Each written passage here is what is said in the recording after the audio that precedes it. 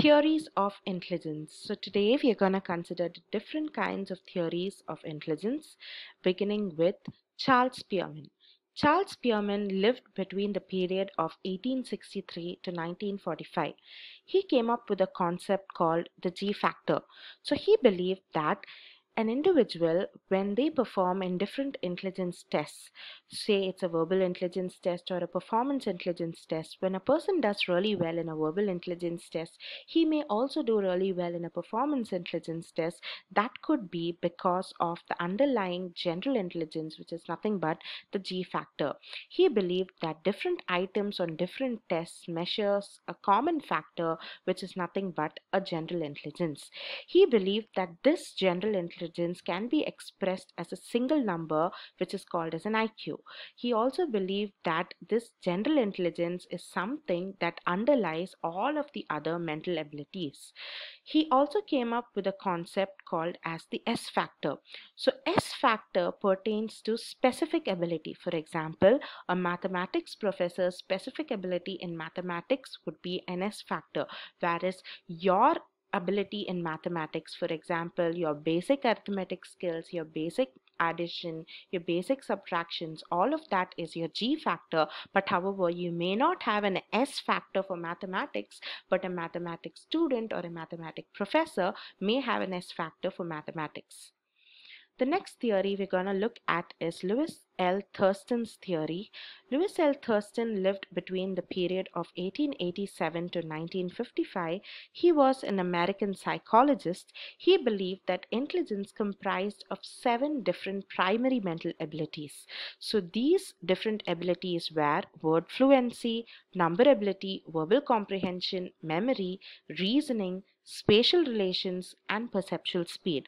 So he believed that intelligence was a pattern of these different mental abilities. So his approach was more or less like David Wechsler's approach. Next, we're going to look at Howard Earl Gardner.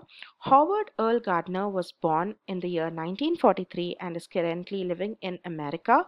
So he was interested in studying individuals rather than just mere tests.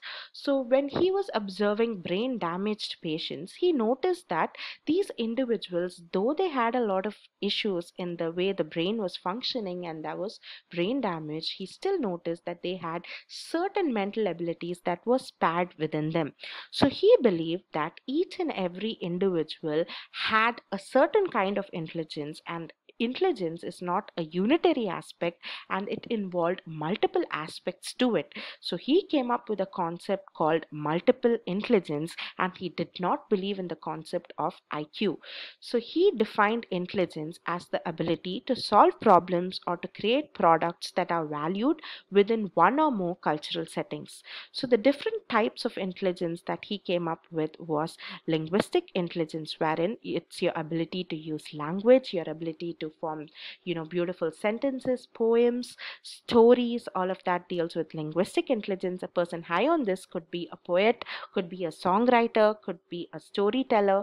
A person high on spatial intelligence would be a person who is able to understand objects mentally without even really seeing them in space. For example, a chess player is able to visually mentally move objects though he before he makes his turn in the chessboard. So that is spatial intelligence. So they could be chess players, they could be pilots, they could be sculptors. Then you come to naturalistic intelligence, your ability to relate to nature and understand the nature around you. You could be a botanist, a zoologist. So that's naturalistic intelligence. Then you look at musical intelligence, your ability to comprehend and compose music.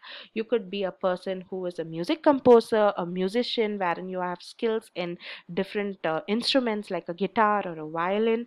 Then you have something called as bodily kinesthetic intelligence, your ability to coordinate and regulate bodily movements. So in a very skillful manner. So you could be an athlete, you could be a dancer.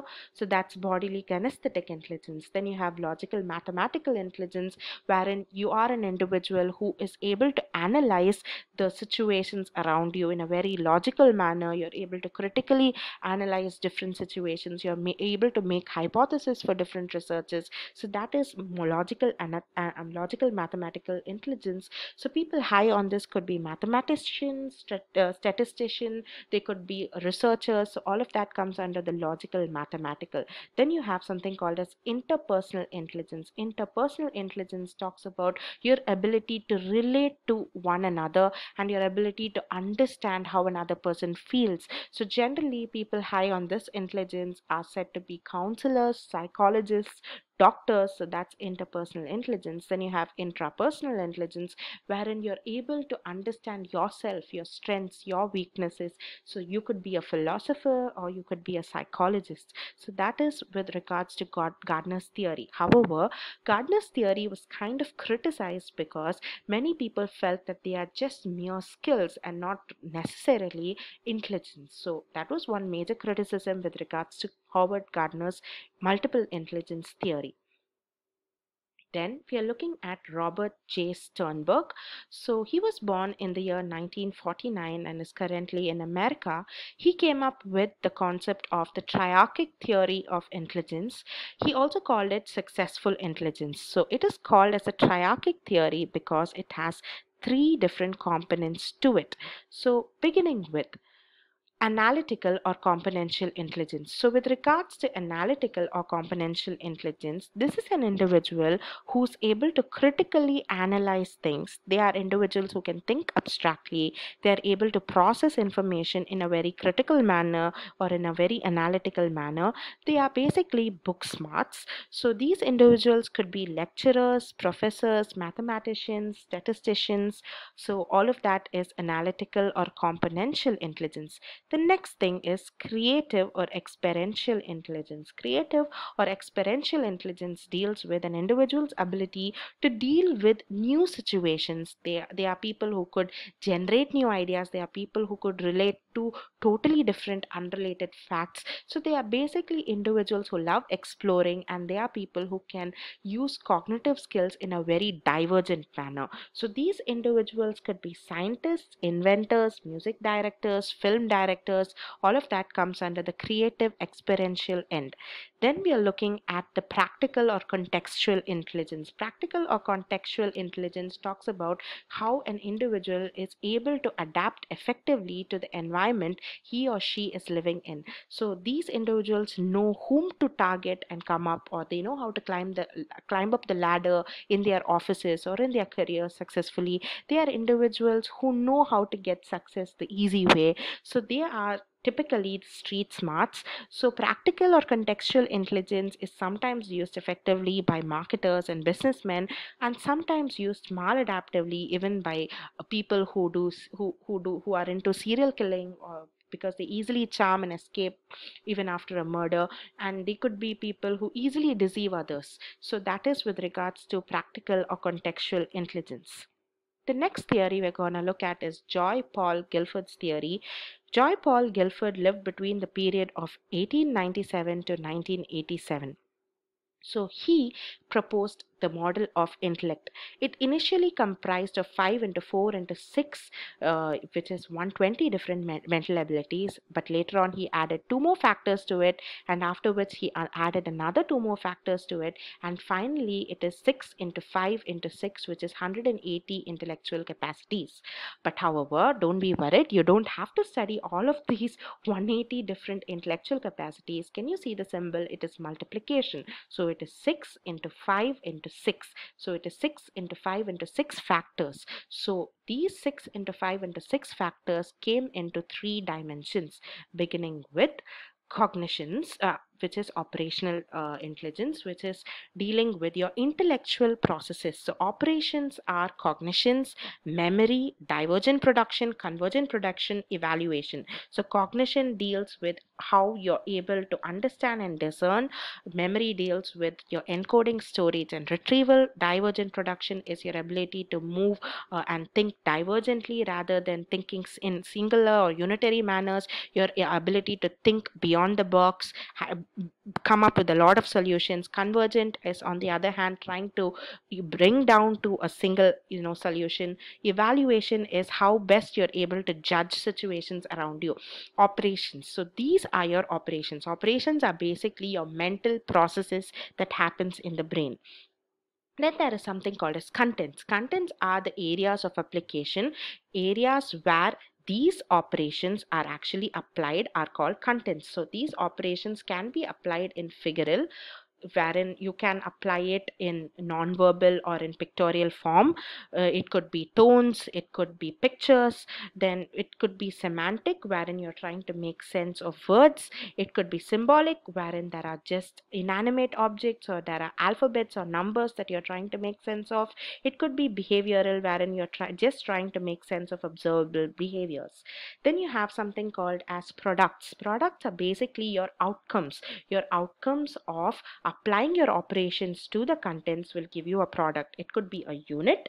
A unit could be a single item outcome. A class, it could be a set of items that share similar attributes. It could be a relationship wherein you're trying to make connections between two or more items. It could be a system wherein you're trying to have an organization of different items put together like a sentence or a phrase. It could be a transformation wherein you're gonna entirely change how an attribute looks or how an item looks like. It could be implication wherein you're making accurate predictions. So basically your operations are applied to your contents, and then your contents give you something called as products. For example, say your operation used is memory and the symbol here is E. Say you see an E and you're asked to identify what is it.